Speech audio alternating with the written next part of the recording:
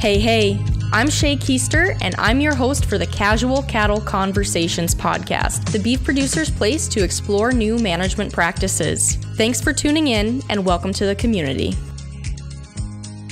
Hey folks, I want to share a quick message from our friends at Top Dollar Angus. You are investing in bulls that are in the top 25% for growth and carcass traits. Come sale day, are your calves promoted and bringing top dollar for those genetic investments? If the answer is no, Top Dollar Angus can help you out. They can verify and promote your calves as being in the top 25% genetically for feeding traits that feeders pay premiums for. To learn more, call General Manager Nate Smith at 620-546-4839 or find Top Dollar Angus on Facebook. Hey folks, it's Shaye here, and thank you for taking time out of your day to spend with me by listening to Casual Cattle Conversations. I really do appreciate you. Today we are going to be talking about cattle marketing, and I'm going to be sharing some information and tips that were shared by experts on the RancherMind call for quarter 3.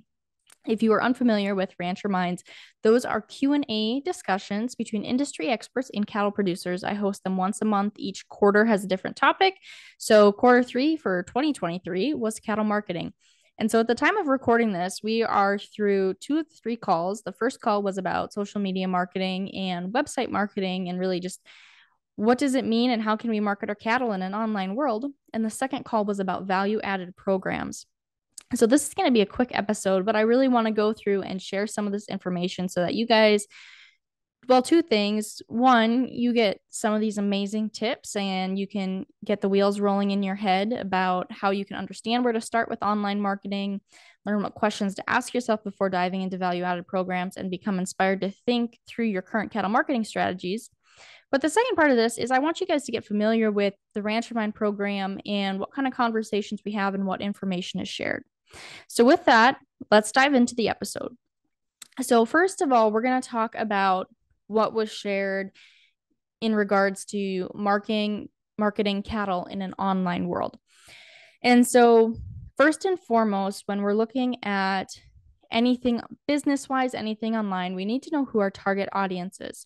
So really think about what your cattle are right now and what value they can provide to someone. And so that's important because when we're thinking about who's going to buy your cattle, think about who would want to buy your cattle. Why should someone want to buy your cattle? And you need to understand that why you're raising cattle, what your cattle have to offer, all of that information before you can dive into the rest of your marketing strategy, because otherwise you're going to be kind of all over the place and not really have much direction. And so this is just important, whether you're selling commercial cattle, whether you're selling seed stock cattle, whatever it may be, you need to understand who would want to buy your cattle and who are you trying to market. And maybe if those don't align, how can you change what you're doing so that they do align? So when we're talking about the social media side of things, let's go back to that target audience or ideal customer standpoint. A lot of times it can be overwhelming because you may feel like, oh, you need to be on Facebook and Instagram and Twitter and TikTok and all these different platforms. And that's not true. You need to know which platform your ideal customer is on, and that's where you need to spend your time. And so that's the easiest thing. And do one platform at a time. And for that matter, if you try 2 and you just can't handle it, go back to the 1. Be really good at least one platform. That's what I say. So, and once you pick that platform, be sure that you are sharing on both your personal page and your ranch page, because this really is going to tie into your personal brand, but it's important that the algorithm sees that you are active on both pages. If you're only active on your business page, your posts aren't going to do as well as if you're active on both pages.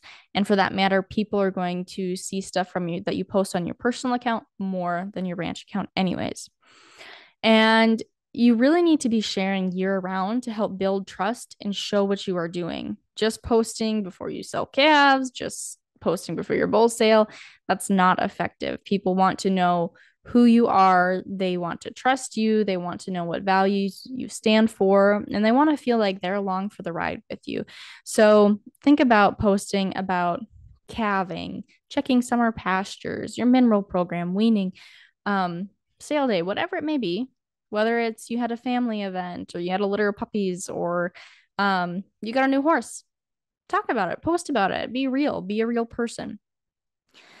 And so that's the social media side. Now, when we're talking about the website side, Ali Robbins shared, I should talk about our guest quick. So, our social media expert on the call was Shaye Koester. She is Cow Camp Promotions, and she does a lot of great work for cattle producers, helping them understand how to use social media to market their cattle. And then Ali Robbins is the founder of Snowy Mountain Marketing. And so she's helped people with websites. She's helped entrepreneurs build small businesses in general. She really loves to help people who are building businesses in rural areas. And so she talked about the website side of things, and that's what we're going to dive into now.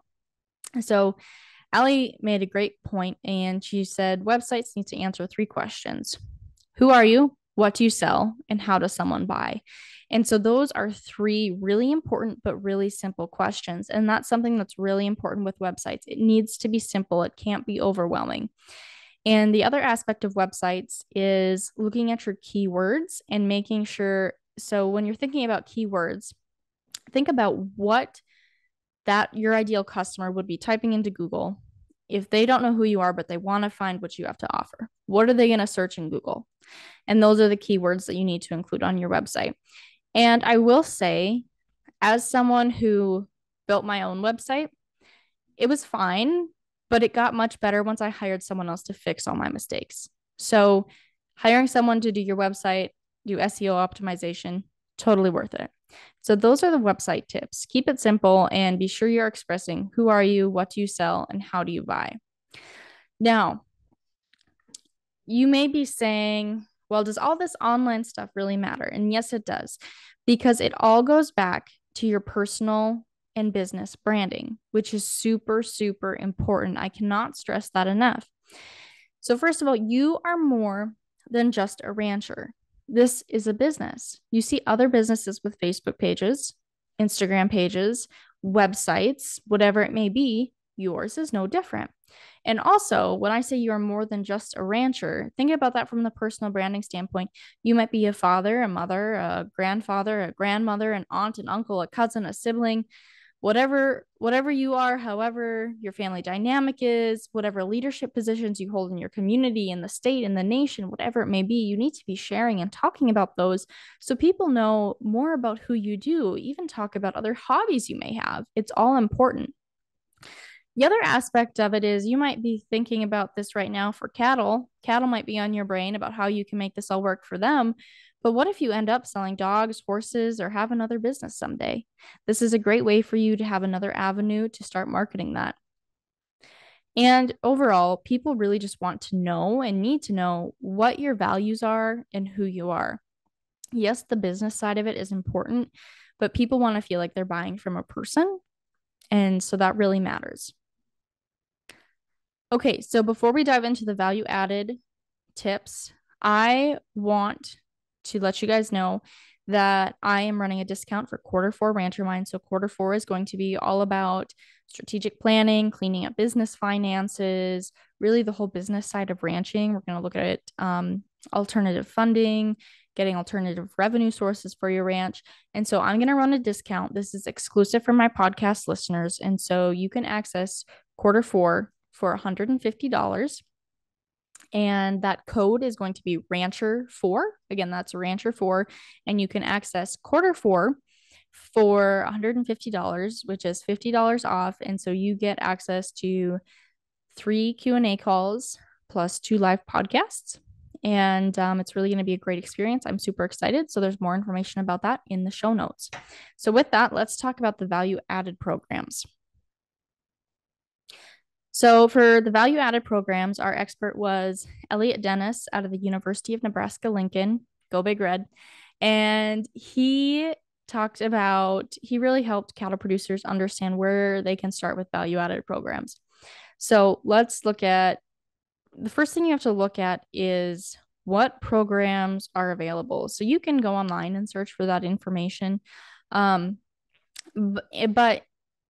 once you're kind of looking at what programs are available, you also need to list out, Where might you already be getting discounts? Are your steers or your bulls not castrated yet? Do you have horns? Is there anything else that might be getting you discounts? You need to be aware of that first, because if you aren't, then that's not really going to even out with you're not really going to see an increase in profit with the value added program, if that makes sense, because that discount is going to kind of make it all a wash, or it could.